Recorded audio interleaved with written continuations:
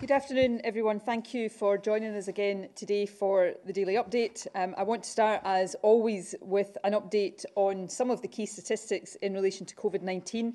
As at 9 o'clock this morning, I can report that there have been 13,627 positive cases confirmed. That is an increase of 141 from yesterday. A total of 1,453 patients are currently in hospital with either confirmed or suspected cases of the virus, and that is a decrease of 31 from yesterday. A total of 80 people last night were in intensive care with confirmed or suspected COVID-19, and that is a decrease of 2 since yesterday. I'm also able to confirm that since the 5th of March, a total of 3,114 patients who had tested positive for the virus have now been able to leave hospital, which of course is very happy and positive news. Unfortunately, though, I have to report that in the past 24 hours, 5 deaths have been registered of patients who had been confirmed through a test as having COVID-19. That takes the total number of deaths in Scotland under that measurement to 1,862. I want to emphasise again today that those figures should be treated with some caution. Although deaths can now be registered at weekends, registration numbers at weekends are usually relatively low, and they can be particularly low following a Sunday. So this should be taken into account when considering today's figures. And as I always do, and as I always will, I want to stress that these numbers are not just statistics and should never be seen as that. They represent individuals whose loss has been felt deeply by all of their loved ones. And I want to send again today my deepest condolences to everyone who is grieving as a result of this virus. I also want to thank, again, as I always do, our health and care workers. You're doing extraordinary work, going above and beyond the extra mile in incredibly challenging circumstances, and all of us owe you a huge debt of gratitude, and I and everyone in the Scottish Government is deeply grateful to you for everything you are doing.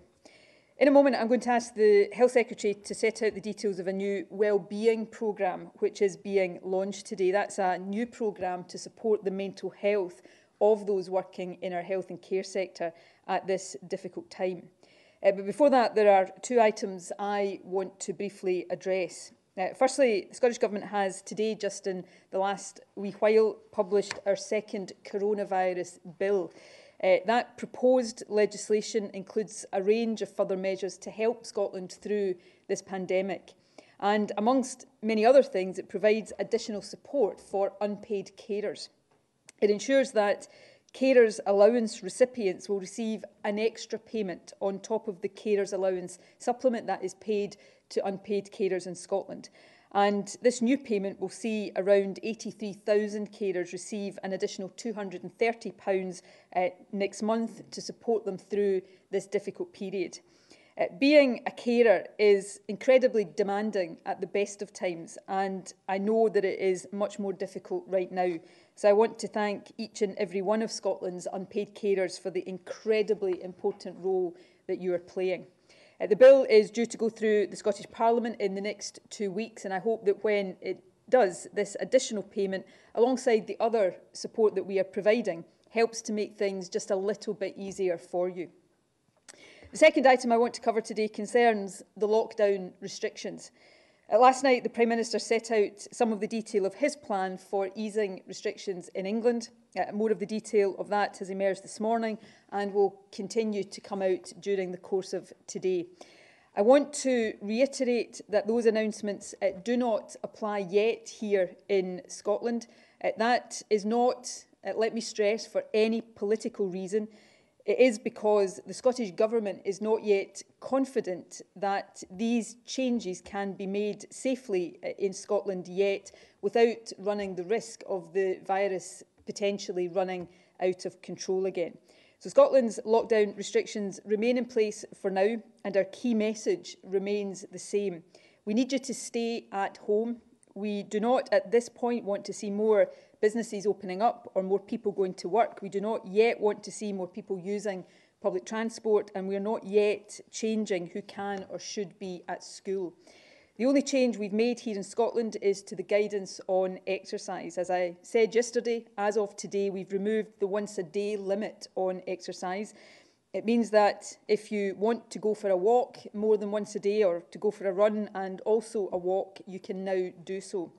That change doesn't apply if you or someone in your household has symptoms of the virus, or if you received a letter explaining that you are in the shielded group. In these cases, you should still stay at home completely.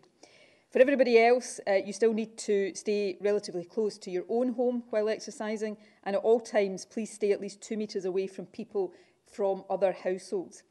I also want to stress that by exercise, we mean activities like walking or running or cycling, not at this stage sunbathing or having a picnic. This really doesn't give people a licence to meet up at the park or at the beach. It is one very minor change, but I think an important change to the existing rules. But all of the restrictions in Scotland for now remain in place. And let me just reflect for a moment on why this matters. I read this morning, as many of you might have done in the Glasgow Evening Times, the tragic story of a family from Castlemilk in Glasgow. Andy Learman has told how his mum, dad and father-in-law have all died from this virus, and he talks too of the impact on his 9-year-old daughter. Their story is heartbreaking.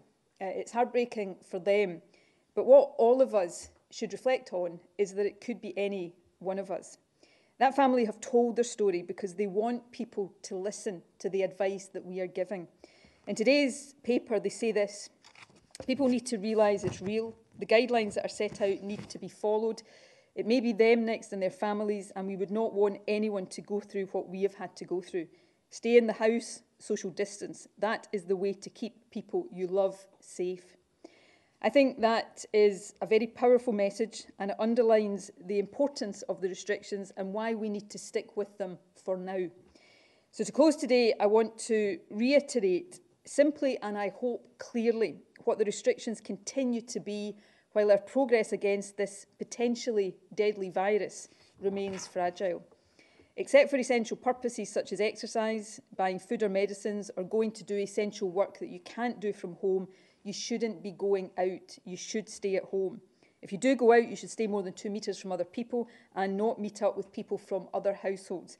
You should wear a face covering if you are in a shop or in public transport, and you should isolate completely if you or someone else in your household has symptoms.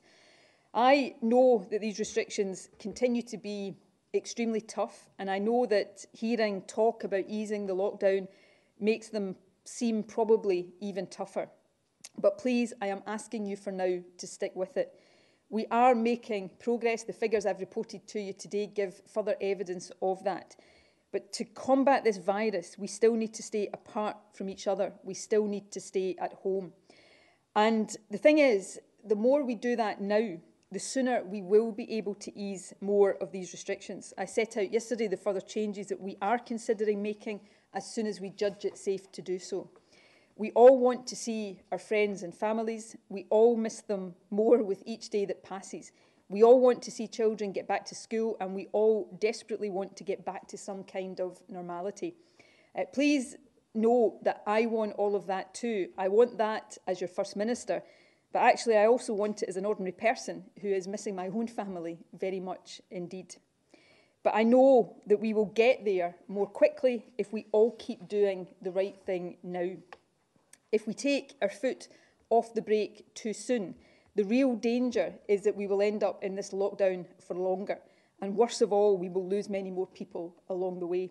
None of us want that. So please be patient, and please try not to get distracted by messages from other parts of the UK. All governments across the UK are trying to do the right thing, and all of us have a responsibility to take the steps we think are right at the right time. So please, if you live in Scotland, abide by the law that applies here and follow Scottish Government guidelines. Lastly today, I also want to make a respectful plea to the media. Your scrutiny role is essential, and you perform it robustly and rightly so. But at a time like this, when health is at stake, all of us have a public duty too. Please make it clear to your readers, listeners and viewers what the actual situation is in different parts of the UK. Moving at different speeds in different parts of the UK for good evidence-based reasons need not be a cause for confusion. Indeed, other countries are also taking different steps in different areas at different times. Confusion only arises if we as politicians and the media who report on us are either unclear in what we are asking people to do, or if we give a misleading impression, even by omission, that decisions that apply to one nation only are actually UK-wide. Never has the duty on political leaders to communicate clearly been greater, and in the provision of basic public health information, I hope the media will continue, as most of you have been doing already, to appreciate the importance of that too. This matters to all of us.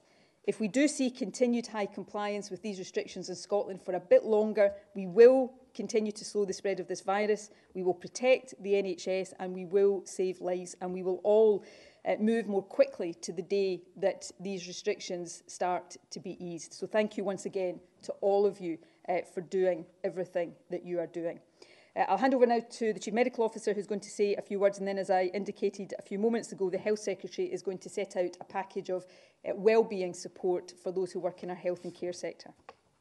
Thank you, First Minister. So today I want to speak to you about a clinical issue that's very important, and that's the process of anticipatory care planning, which I know can be a difficult subject for people to have conversations about. It's not a new concept, and it's been done in clinical care for many, many years. Our current understanding is that 80% of people who are affected by COVID-19 illness will have mild symptoms. However, a small number will become seriously ill and require more intensive clinical management. There's a group of people who are at much higher risk of becoming seriously unwell from coronavirus, and for that matter, other infections and health problems too. This group should be prioritised for anticipatory care planning. Anticipatory care planning provides an important opportunity for people to have conversations with carers and loved ones about the type of care that they would like to receive should they become unwell. It is this conversation and the expression of what's important to them in their care that's the important thing. The document that comes out of these conversations simply records it for others to see. So it must be done sensitively and with the quality of these conversations at the forefront of people's minds. We know that treatments for coronavirus focus on supportive measures, and that some specific care options like ventilation are of low benefit or do not help people who are already in poor health. However, there are many other aspects of care that can be discussed and planned. People may well be worried about the future, and so there's an opportunity to have a helpful conversation about what matters most to them if they become very unwell or require end-of-life care. These discussions can be extremely difficult to start, but they are important. The aim is to have an open and honest conversation with individuals, their families and carers, so that we can plan future care that matters to people as well as possible.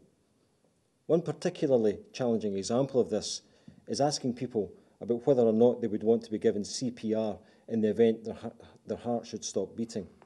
It's a difficult conversation to have, and it needs to be done sensitively, and only if the person wants this conversation and at a time that is right for them. Some people may have very clear views about what they would want and not want to happen to them. Others may not. It's important to offer people the opportunity to talk about this when they're ready to do so.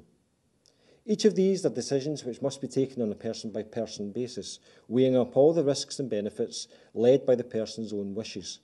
Having these conversations in anticipation allows people to think about what choices they would wish to make in the event that decisions need to be made. These are some of the most sensitive and challenging conversations that people can have, and they're often not easy for clinicians either. But when they're done well, they contribute massively to good personalised care. When I think of some of the most important conversations that I've had with patients over the years, it's often these type of conversations that come to mind. They're a privilege for a clinician to have when done properly, and they create lasting impressions because they're about the core issues that people base their lives on. So they must be undertaken on the basis of trust, sensitivity and honesty at all times. That's the basis on which good anticipatory planning is founded. Thank you very much, Gregor. Cabinet Secretary. Thank you. Today I want to address Scotland's health and social care workforce. Every Thursday we all stand and applaud in appreciation of the work you are doing to keep us safe and well. That gesture of support is important, and I know that it is hugely appreciated. The scale of the challenge you are facing is unprecedented. Many of you will be working in unfamiliar roles. Many of you will be asked to learn new skills or work in unfamiliar ways. At the same time, you are caring for your own family. You may be personally affected by COVID-19, and you will undoubtedly have your own anxieties and worries. That makes it all the more important that as you look after us, we do everything we can to look after you. We've already taken a number of practical steps with our partners, looking to make sure that there is access to food supplies, to public transport, to free parking, to temporary accommodation if needed. And we've made the guidance on PPE as clear as possible, working with National Services Scotland and others to make sure that the PPE that you need gets to you when you need it. This hasn't always been easy or perfect, but we are absolutely committed to getting it right and fixing the glitches that arise as we go. But supporting and protecting the mental well-being of our workforce is also a priority. At the end of March, my colleague Claire Hockey, our Minister for Mental Health, wrote to all our NHS boards, local authorities and health and social care partnerships, asking them to take steps to improve mental health and well-being support for staff that made sense locally. Since then, significant examples have taken place, significant activity at a local level. I want to give two brief examples. In Lanarkshire, the NHS and the partnership set up a local 24-hour helpline for staff accessible to all health and social care staff, including those working in the care sector, in care homes and the third sector, and wellbeing hubs with chill-out zones in various locations and an access to a range of digital mental health and self-care resources. NHS Grampian has a telephone helpline in place. Service is available 7 days a week, and a psychological resilience hub open 7 days a week for all staff across the health and social care and third sector. Two examples of support that reflect what has happened across the country from our health boards and our social care partnerships and our local authorities, everything from making sure that hot meals are available to creating quiet spaces where people can go and simply draw breath. Now, adding to that, this morning we've launched a new national wellbeing hub for the whole health and social care workforce. The hub can be accessed at www.promise.scot. That's promise, Promis.scot. The hub is the first of its kind in the UK. Based on a psychological first aid approach, the hub provides advice on self-care and services to promote emotional and psychological well-being and address practical concerns. It also provides access to a bespoke digital coaching service to support health, well-being and resilience. With video clips sharing messages of support and experiences of those working and caring during the pandemic, you'll also find information to address the challenges we've heard about working in health and social care at this time. These include concerns for personal safety and that of family members, involvement in end-of-life care and decision-making, working in unfamiliar roles and settings, and the real and often overpowering feelings of grief and upset. Finally, the hub contains information for health and social care organisations to help them support their workforce. Promise is a collaborative project between NHS Greater Glasgow and Clyde's Anchor Service and NHS Lothian's Rivers Centre, who host the hub. And I want to thank them for hosting the hub and the many health and social care partners across Scotland who have worked together to make the hub a reality. The opening of this is a significant step forward in supporting our health and social care workforce. But as Health Secretary, let me be clear, I will never say that we have done enough. So we will continue to look at what more we can do in this area and in others, working with our partners, working to make sure that we understand your concerns we understand what we need, you need, and we act to make sure that happens. Thank you. Thank you very much, Health Secretary. I hope you agree, given everything health and care staff have been dealing with in recent weeks, that it was important to firstly establish this service and for the Health Secretary to set out detail of that today. Can I now go to questions from journalists? And first up today, Glenn Campbell from the BBC.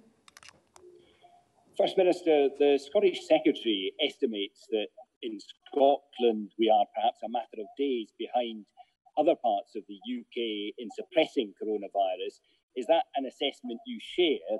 And on a point of clarification, if you live in somewhere like Annan and work in Carlisle and can't do your job from home, should you feel free to go back to work?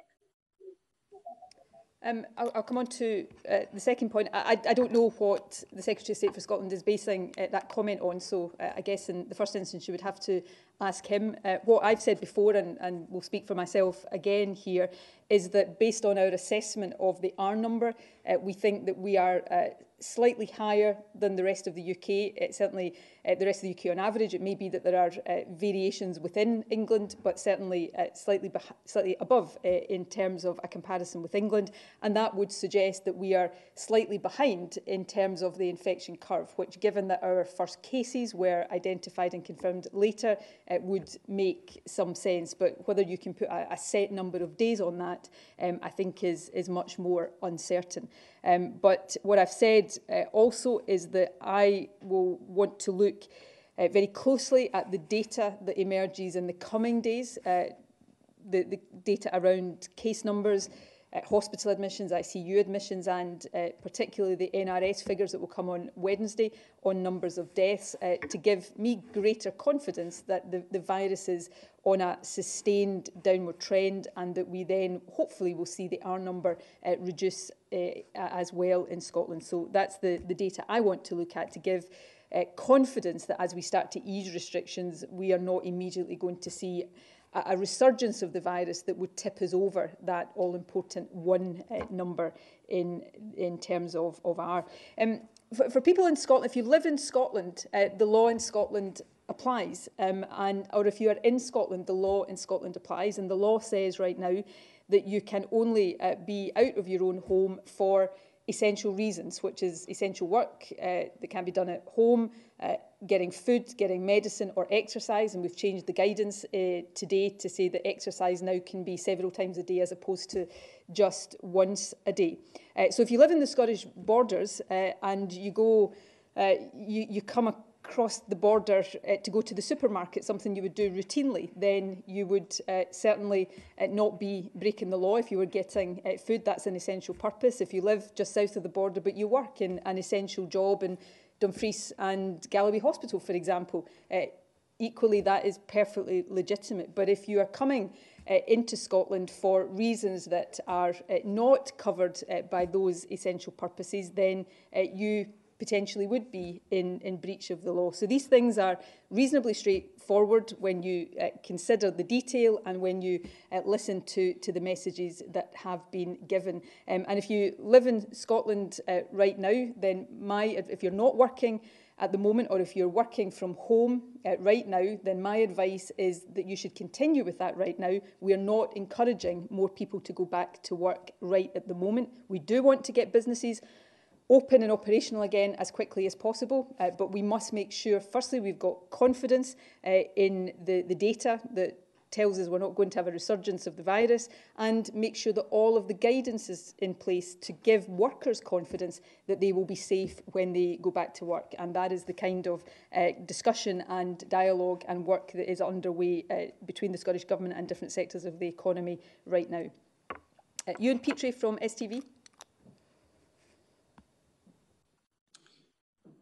First Minister, just picking up on what you said towards the end there, you say you don't want to see more businesses opening up at this stage in Scotland, but you're not compelling manufacturers and construction firms who are not carrying out essential work to stay closed. So if these companies can demonstrate they can put the necessary health and safety procedures in place, when can they consider getting back up and running? Well, we are having those discussions with different sectors. We will be setting out sectoral guidance in the near future. I said last week that we are looking as priorities at construction, manufacturing and retail. That work is underway. Certainly, I know that in the construction sector, the industry leadership group has also been doing some work about a phased restart. In terms of the position of the Scottish Government, it has not changed. So from the outset here, we have in regulations categories of business that are required by law to close. We have at the other end of the spectrum businesses that we know we need to see operational because they are crucial to the critical infrastructure of the country or to keeping food on the table and the lights on. The companies between those two ends of the spectrum, we have issued guidance and asked them to consider certain factors. Are they doing work that is essential or material to the well-being of the country? If so, can they allow workers to work from home? And if not, can they put in place social distancing? And if they can't answer these questions affirmatively, then they should not be open. That guidance is the same today as it was yesterday. And if any individual company wants further guidance or further help, we can't give bespoke guidance for every single company, but we will do our best to help companies with those decisions as we put in place guidance for the restart that we all want to see as soon as it is safe to do so. James Matthews from Sky. Thanks very much, First Minister. You were asked about Scotland's R number yesterday. The key to progress is a reduction in the R number. Your opponents have written to you today asking if you will publish what Scotland's R number is. Can you tell me who knows what Scotland's R number is and why aren't they telling us? I've already published it. All of these assessments will... Well, James, if you allow me to answer, you might get the answer. But all of these assessments come with a range. So we've said the advice we have right now is that it's between 0.7 and 1. And we will continue to look at the data to see how that changes. Remember, at the start of this, the R number was probably well in excess of 3. So it has come down. We've already published the range of the estimate that we are able to give. I'm not keeping information from people here. I'm as anxious to see all of these indicators go in the downward direction as everybody else is so that we can start to get back to normal. But we must do that in a way that gives... in which we have more confidence than we do just now that it's not so close to 1 that it will immediately tip over the edge. So we are looking at all of these things very closely. The data that will feed into the assessment of what the R number is the kind of data we look at very closely on a day-to-day basis. So, these are things that we have been very open and transparent about and will continue to be. And I think people watching at home would expect exactly that from the government as we take decisions that are unapologetically, given the severity of this virus and the impact it can have, erring on the side of caution so that we don't see it run out of control again too quickly. Peter Smith from ITV News. Thank you very much, First Minister. You'd asked for confusion to be avoided, and we've been contacted by a number of people this morning who are really confused. And I stress this isn't about trying to tie you guys in knots, it's about trying to give these people clarity. Particularly, I was contacted by one gentleman who works in the construction industry. He lives in Scotland. His place of work in the construction industry is in England. He's been contacted and told that he's expected to be returning to work this week. He doesn't know that if he decides to go and he deems it a necessary journey to go because he wants to keep his job, will he be breaking the law in Scotland? He's also currently in furlough and his employer is taking people out of furlough. They're no longer claiming as part of the job retention scheme. So how is he going to live?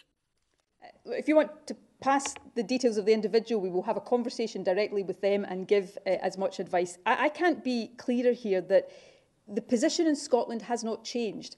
The position in England is changing, and I think it is for political leaders in England to set out the clarity of exactly what that means, which I know the Prime Minister is intending to do in the House of Commons later on. The position has not changed.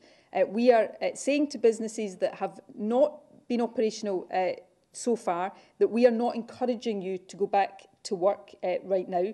The guidance of the things, if you're not in the group of businesses that are required by law to close, the guidance is there for you to judge these decisions, and you should not be putting workers under pressure to go back to work before there is clarity about the safety of doing so. So the Scottish Government's position has not changed. It remains what it is, and if there are individuals who are in the kind of position you talk about, we will give as much clarity and as much support and information as we can, and we will continue to set out the steps we take that help and support businesses and sectors come back as soon as it is safe to do so. What I don't think is right for any government to do is to say we're encouraging people to go back to work who haven't been working so far before the guidance on what a safe working environment is has been published. That's the bit that should come first before anybody is encouraged to go back to work. I was just reading, and I will go back to looking at the detail of this when I leave this briefing, but some of the information that the ONS has published in England today about the higher death rates in certain occupations. And we must be really careful here that we're not prematurely asking people to go back to work in the kinds of occupations where we already know the impact of this virus has been greater before we can be sure and persuade workers that it is safe for them to do so. And that has to be done in a careful way and in a fully transparent way. And that's what the Scottish Government is going to continue to do. Peter. Specifically asking about furlough money, though, because that's what he's living on at the moment. The furlough scheme is a UK government scheme. I don't think any worker who is on furlough right now should be pressurised to go back to work before the guidance is in place and there is confidence about doing that. And it is not the Scottish Government position that should happen. So let me be very clear about that from the Scottish Government's perspective. And what I would say to the UK Government is that people should not be put under that kind of pressure. Peter McMahon from ITV Border. Thank you, First Minister. Could I just seek some complete clarity on this cross-border issue? Is it your advice that people who live in Scotland, but work in England and who've been asked to go back to work and whose employers say it's safe to do so, should they not go? Is it your advice they should not go to work in Carlisle, for example? And if that's the case, will that be enforced? Because you seem to suggest that by doing so, they'd be breaking the law in Scotland. I'm going to take care not to go into specifics where there could be a range of examples you give me here about different types of businesses where different things would perhaps be the case. But what I am saying very clearly is that the advice I was giving to people in Scotland yesterday or on Saturday or at the end of last week has not changed. It may be that advice that's been given elsewhere in the UK has changed, but if you are in Scotland, then the law that is in place and the guidance that is in place is the same today as it was previously. And I would hope all employers would respect that, and I would hope that governments in different parts of the UK, all of us, respect the different positions that are in place for very good evidence-based reasons. Lindsay Hannah from Radio Clyde. Thanks, First Minister. Just back to what you were saying regarding construction firms there, you've said that the restrictions remain in force here. But what if firms decide to ignore that? What instructions have you given to the police for how they're going to deal with that? And who's going to stop them going back to work? Well, the guidance is very clear for businesses, and these are businesses that are in the category that I spoke about a moment ago, that are not prohibited by law from being open, but equally not in the critical sector. The guidance to them is clear. That guidance in Scotland has not changed.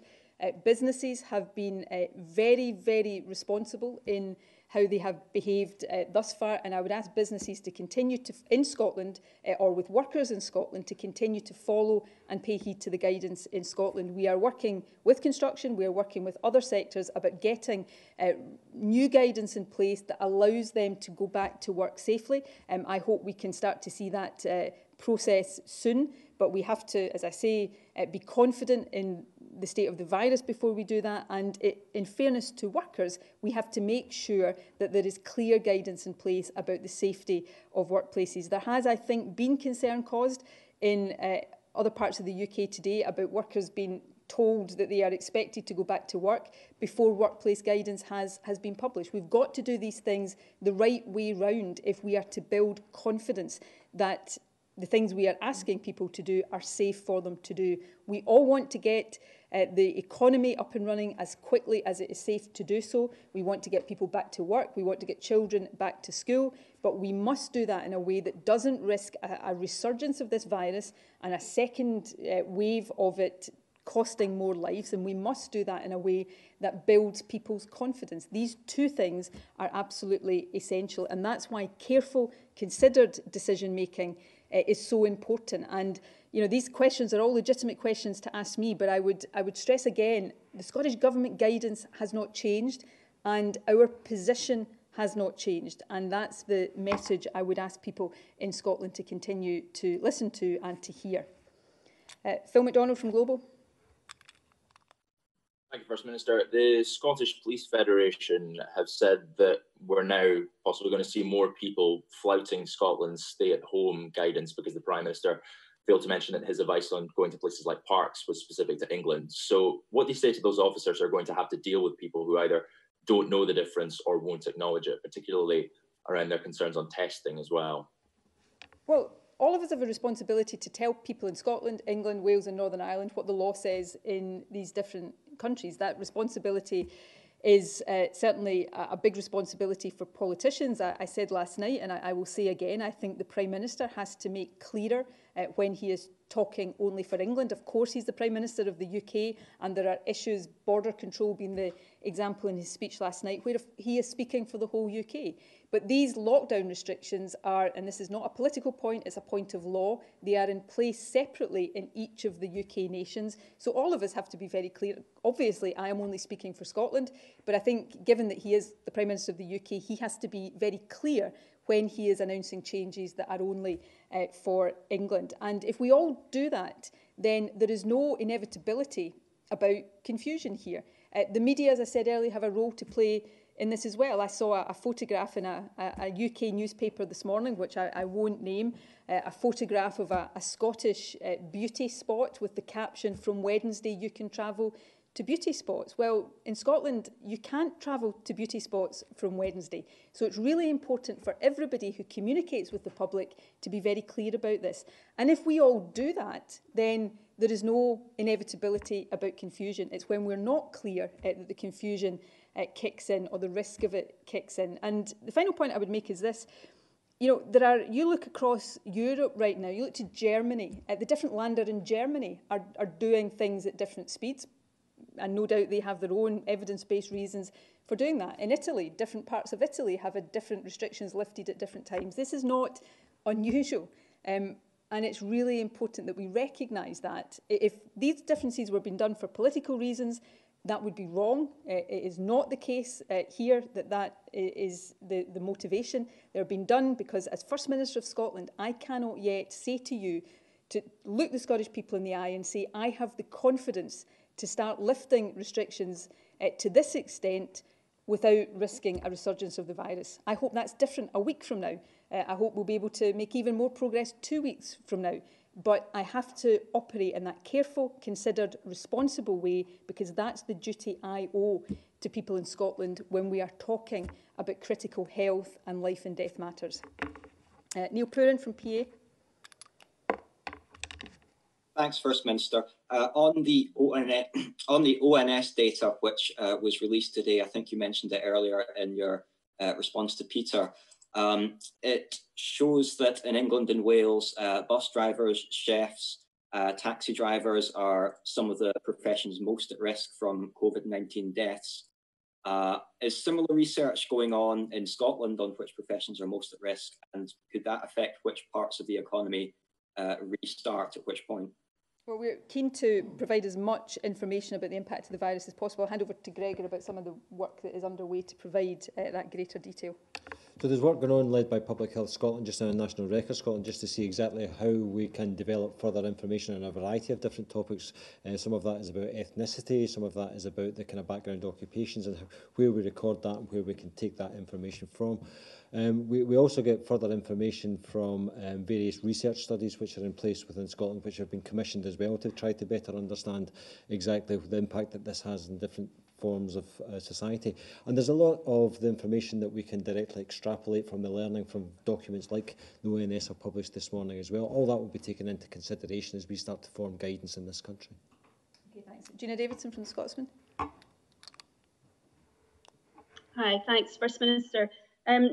The R number is what you keep telling us all is vital in terms of knowing when lockdown restrictions can be used in Scotland.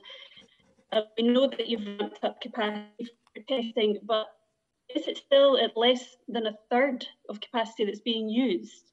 And if that's the case, you know, what is the plan for? Sorry, Gina, you were breaking up there. I didn't hear the middle of your question.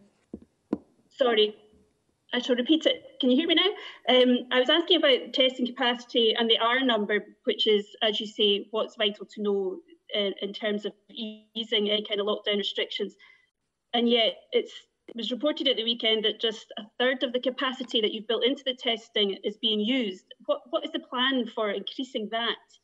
And therefore knowing exactly where R is and when things can change? Well, I think you're confusing two different things there. And can I say, the R number is not what I say is important. It's what literally every, or maybe not literally every, but what many experts in most countries in the world say is important in terms of making sure we've sufficiently suppressed a virus. We have built up our testing capacity. I reported the latest figures on capacity on Friday. We are also increasing the numbers of people that are being tested. We've expanded the categories of testing. We have two, of course, broadly speaking, strands to our testing programme, the NHS testing programme and the drive-through centres that are part of the UK-wide network. So we combine the two figures from that and we are increasing testing numbers.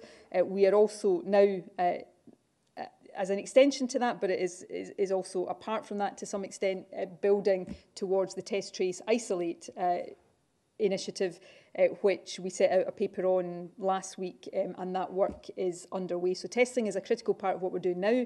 It will be a critical part of what we do in the future, but the calculation of the R number is separate to that, although part of what we do through testing is surveillance, and we will hopefully get some more data from our surveillance testing to feed into the decisions that we are making over the next week or so.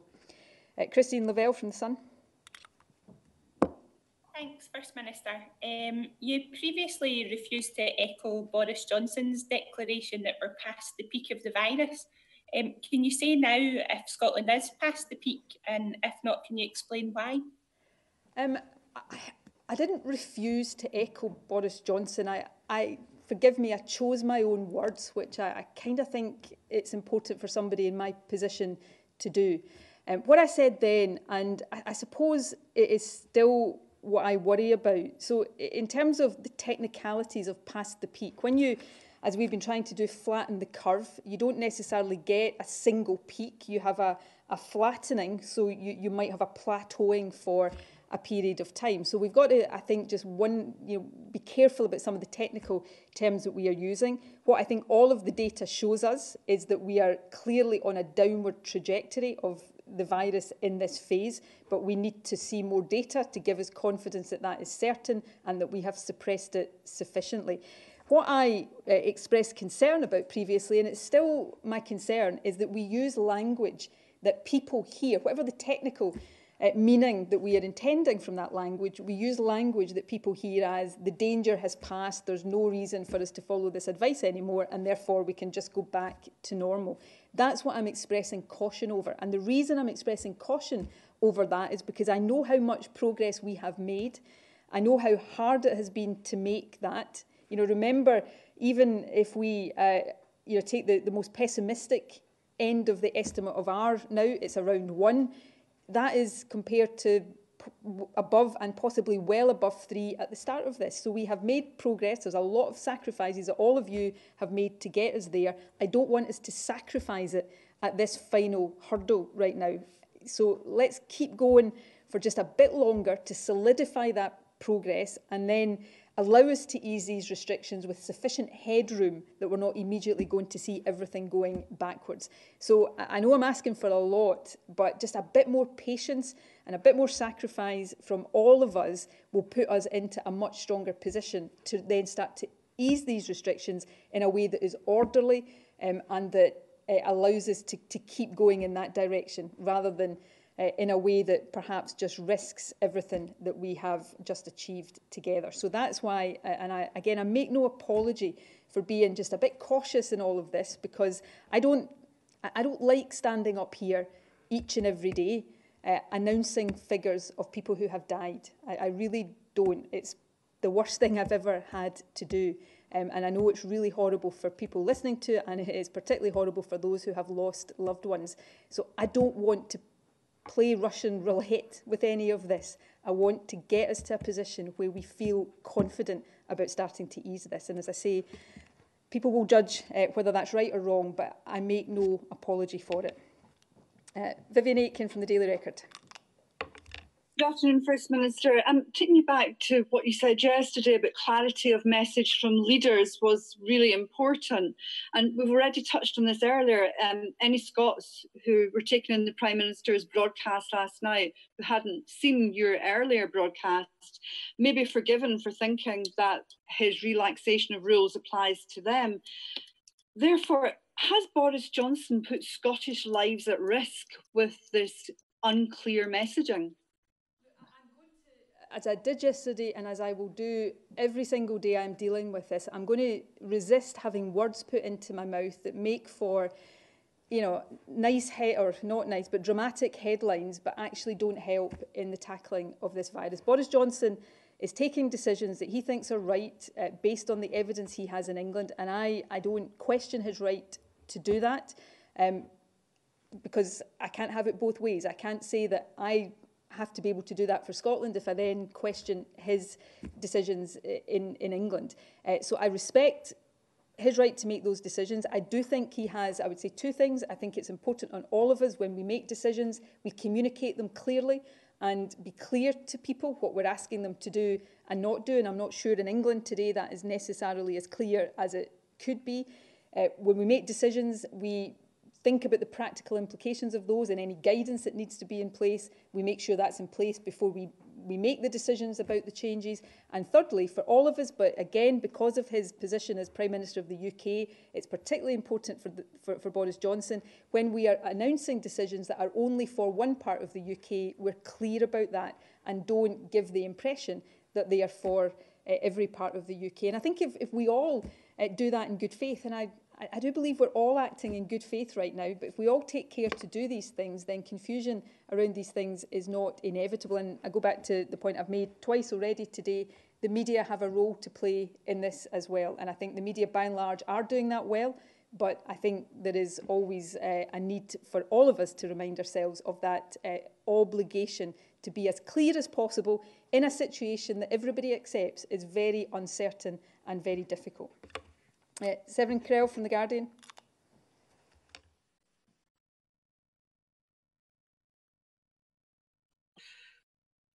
Sorry, good morning, First Minister.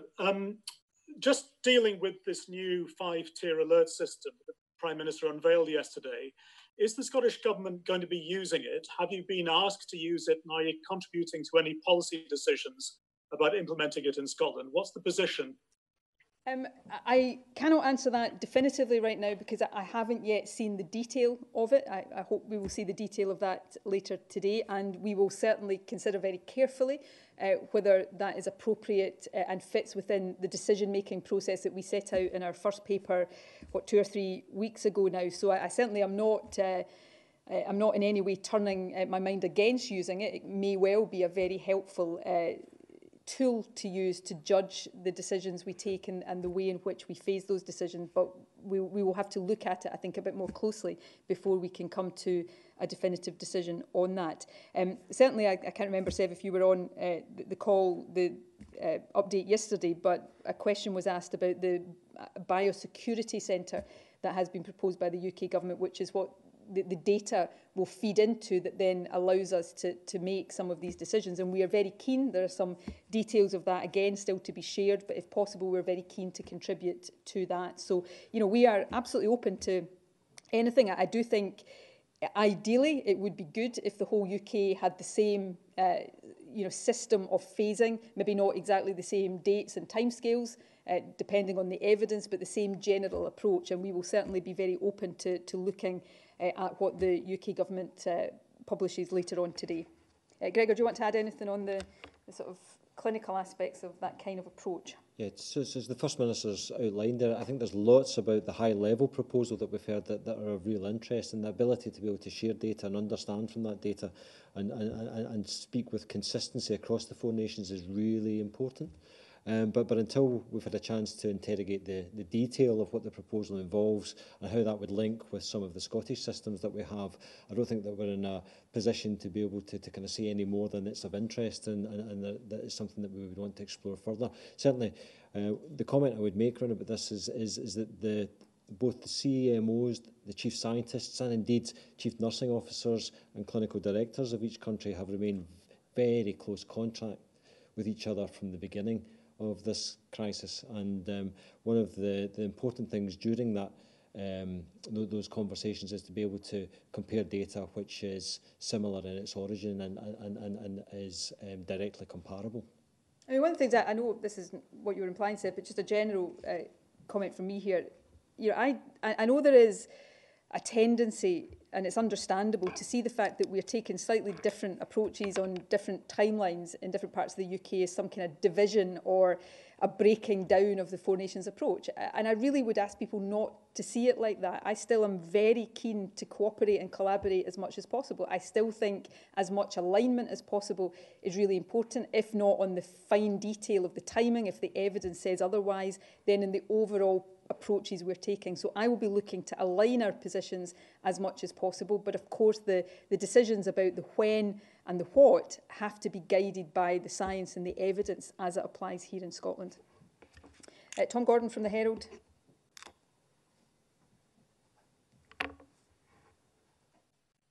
Hi there, First Minister. You said many times over the past few weeks that you may take a different approach in Scotland if you consider decisions made in England to be premature. Do you consider what's happening at the moment in England as premature, given our border with England is completely open and we have less headroom in Scotland in terms of the R number? We have smaller margin for error if there is an uptick in infection. I'm not trying to, so I would ask you to listen carefully to what I say here, because I'm not trying to be difficult or obtuse. It's not for me to judge whether these actions are premature in England. That's for Boris Johnson to judge. But the actions he has announced in England, I think right now are premature for Scotland. And that's why I am not taking the same steps right now. Now, I said, I think last week, you know, within a 4 nations approach, which, you know, the 4 nations approach is still there in terms of trying to collaborate, we can either have an acceptance, a pragmatic acceptance, that the evidence might put us all onto slightly different timelines, which is, I think, what we've got now, or you can all decide to go at the pace of the slowest, just to use that terminology for ease of understanding. So I think where we've got to now is an acceptance that we might move at different speeds depending on the evidence. And I can't judge the right speed for England, but it is my responsibility to judge the right speed for Scotland. So these restrictions, easing of restrictions that Boris Johnson has announced, in my judgment, are premature for Scotland. I hope the judgment this time next week on some of them might be different, and this time 2 weeks from now might be different still. But right now, I think our progress is too fragile for us to ease up to the extent that he has decided to do in England. Although I should say, for the benefit of anybody watching in England, the lockdown is still in place in England. These are differences of degree. They are not fundamental differences of approach. Simon Johnson from The Telegraph.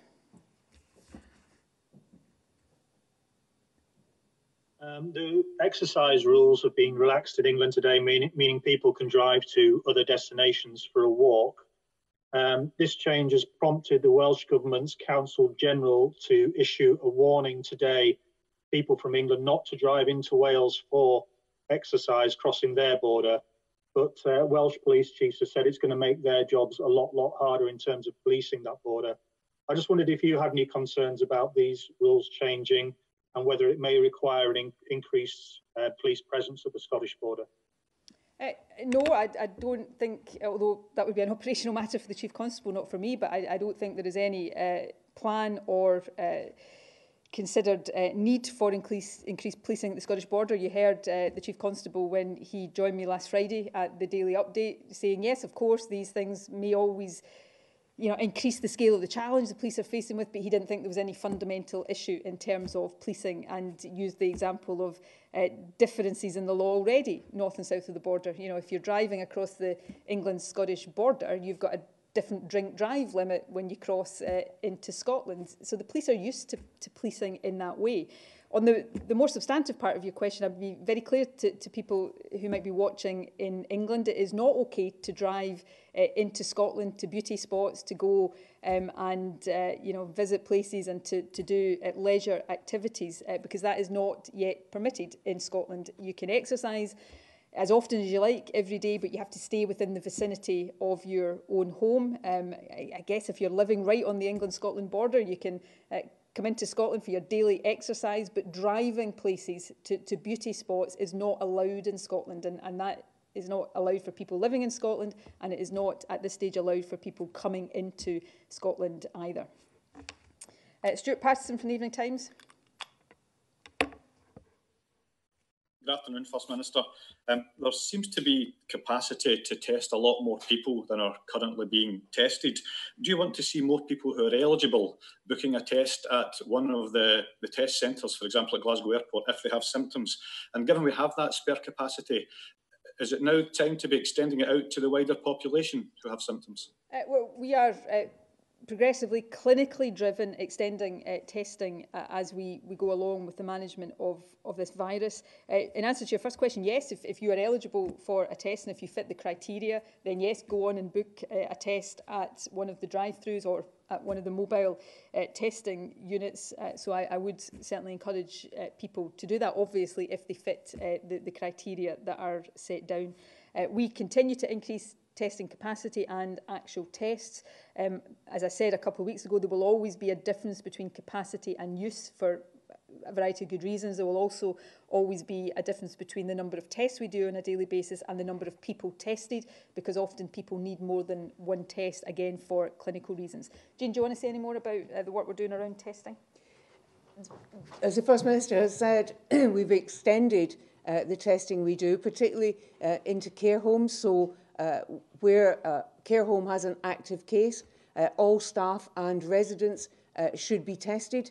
That may include residents or staff who don't have symptoms and for whom the test comes back as negative. That means that we will continue to test those individuals, and the advice is that that would be, broadly speaking, twice in any week. So testing in those situations is iterative and isn't a one-off event. In addition, there is sample testing in those care homes with no active case of the virus, in order to allow us to keep a watch on the situation in those care homes and protect them as far as possible from acquiring a case. Of course, testing isn't the primary way in which you protect a care home from acquiring a case. Good barrier nursing, good infection prevention and control, proper PPE, the right staffing levels, and staff having the skills and the confidence to undertake all of that work is absolutely critical, which is why our public health directors are so actively engaged. But in addition, we've also extended testing to all individuals over 70 who are admitted to hospital for any reason. Again, that is part of our surveillance work. And as the First Minister said, in terms of testing through the drive-through centres and the mobile testing units, that of course has also now been extended to individuals who are over 65 who have symptoms that they then require a test. They can book that online. And any individual not in our key worker category but who cannot work from home, who also has symptoms, they too can book a test through the online portal. Mark McLaughlin from The Times. Hi there. This morning on TV, you said that until we find a vaccine or new treatments or antibody tests to find out if there is immunity, we're going to have to learn to live with this virus. It's maybe one for the CMO. In the early part of this outbreak, Catherine Calderwood used to give us estimates of how many people she thought had been infected. I think it was about 65,000 at the start. Bearing in mind what the First Minister said about publishing the R rate, will you now tell us how many people you think have been infected? I know some modellers are saying the infection fatality ratio is about 0.6%. So kind of back of a fag packet calculation of the number of deaths would suggest close to 500,000 people. I mean, is that the ballpark you're looking at? I'll hand over to Gregor on the question of how we tell how many people have been infected, and I'm not sure, Gregor can say, I'm not sure we can say that yet with certainty. On the figures about how many people are here and now, I mean, Dr Calderwood used to give these estimates based on an extrapolation from, I think, people in ICU and people who were dying. We now have the ability to model that a bit more precisely. So in the paper we published last week, we said that the estimate then was that around 26,000 people in Scotland at that point were infectious with or infected with the virus. But that is a here and now figure. It's one of the things we'll be looking at closely over the next period. I will now hand over to Gregor, who's much more able than I am to talk about how you assess almost retrospectively what proportion of the population will have had the virus. So when Dr Calderwood gave those estimations in the early part of the pandemic, they were extrapolations, and they were extrapolations based on data that we had from other sources, largely from, sadly, the number of deaths we had at that point in time in the epidemic, and also the number of cases of people who went to intensive care units.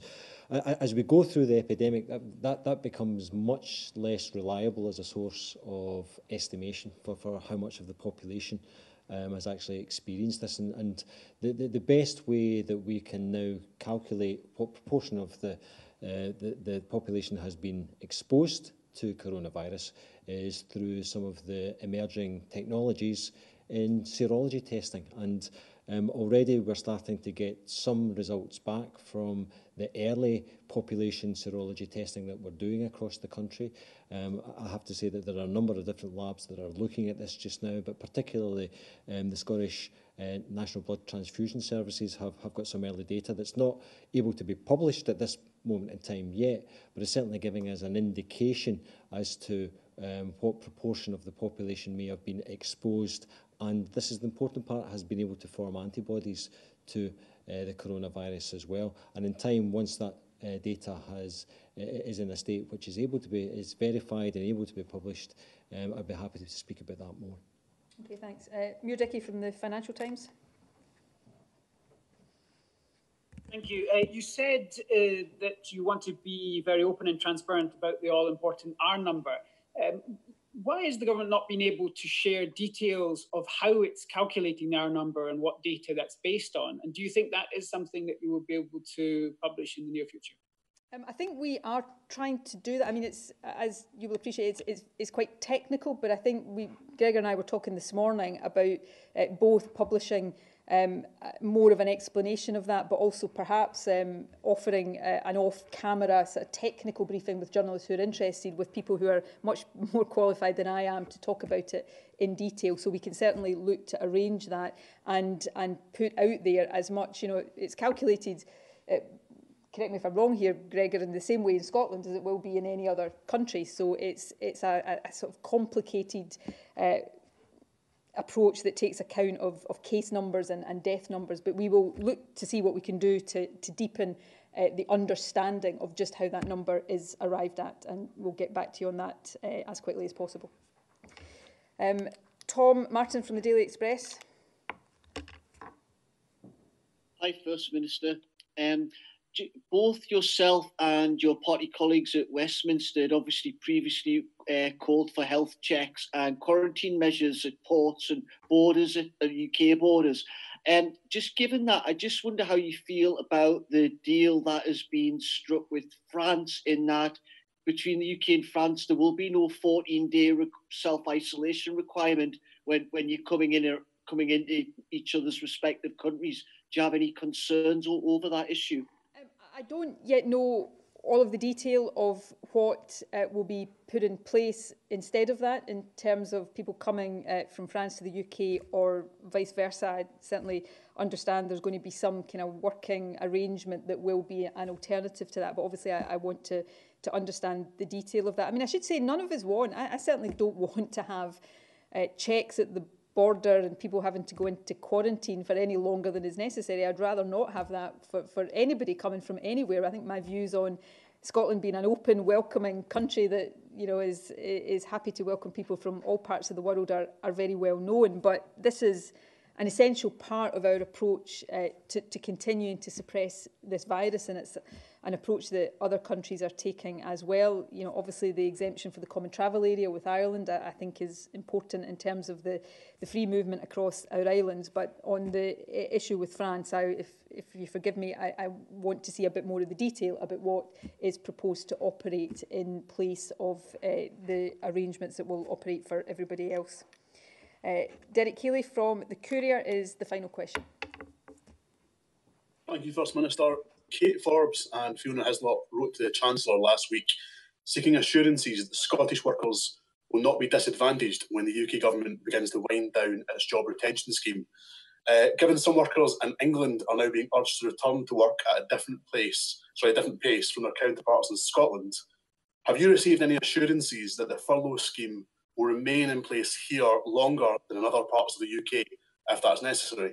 Well, these discussions are all discussions that we have on an ongoing basis. I don't know yet whether there's been a reply to that letter. We can certainly check that out, although I do understand that all parts of government, Scottish, UK, are extremely busy with dealing with all of this right now. What I would say is we want the financial arrangements to be in place for as long as necessary, not just in Scotland but across the UK. And I think there is a recognition on the part of the Treasury that we shouldn't have cliff edges in that. And if we have different parts of the UK on slightly different timelines, then the schemes have to recognise that as well. I suppose the one thing I would say here, though, is I don't think anybody is anticipating, or certainly not from my perspective, wanting it to be the case that businesses are closed in Scotland for a lot longer than they are in other parts of the UK.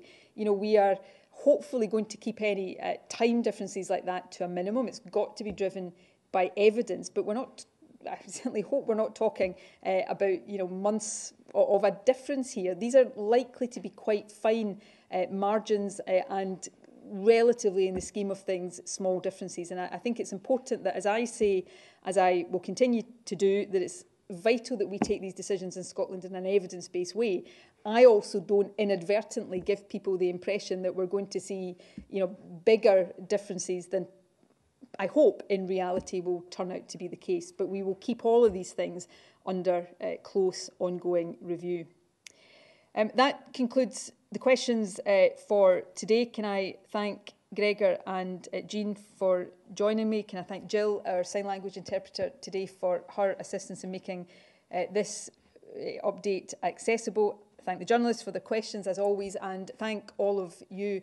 I really do appreciate the way in which people across Scotland have listened to the advice that the Scottish Government has given and complied with that advice. It is that has meant that we have made the progress we've made. You keep hearing me say, and Gregor and Jean say, that the R number is not low enough yet, but the R number is a lot lower now than it was a few weeks ago. And that is only because we've all been doing the right thing. If we keep doing the right thing, then we will get it lower, we will get much more headroom in dealing with this virus, and we will start to be able to ease up these restrictions in a way that is safe and doesn't risk an immediate resurgence of the virus. That's what all of this is about. I've said before, I don't want these restrictions to be in place for any longer than is necessary, but equally, I don't want, on your behalf, to lift them before we can be confident that it doesn't do more damage than good. So these are the principles that will continue to guide us. I will continue to work hard to make it clear to people in Scotland what I'm asking you to do and what I'm asking you not to do. I'll be making a televised address on BBC One at 5 to 6 this evening to again just take the opportunity to get these messages across. And I will end with the point I made in my opening statement today. We are all desperate to get back to normality, to be able to see our families and do all of the things that are part of our everyday lives. And if we stick with it now, for a bit longer, that day will come along sooner. If we take our foot off the brake too quickly, that day will be further away. So thank you everybody for what you are doing, and please keep doing it and keep listening to the advice from the Scottish Government. NHS Inform website is always a good source of advice if you need any more detail. We'll be back here tomorrow at the usual time of 12:30, and in the meantime, thank you all very much for joining us.